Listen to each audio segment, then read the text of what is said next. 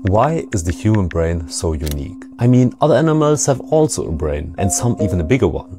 But still, we humans are the only species that can invent stuff, that can solve problems and create new technologies. Why is our brain different? Well, scientists maybe just found the answer to this. It's a tiny stretch of DNA called HAR123. Unlike genes that build proteins, HAR123 works like a volume knob. It doesn't create stuff. It more controls how other genes are expressed, deciding when, where and how much genes are turned on in the brain. And here's why it's wild. HAR123 helps guide brain stem cells into becoming either neurons, which fire the signal, or glial cells, which protect and support them. The balance between those two shapes how complex your brain can become. Our version activates the perfect balance of neurons and glial cells, which helps us to build the architecture for higher thinking. But why does this matter? Because HAR123 is maybe one of the reasons humans can learn, solve problems and adapt to new situations like no other species.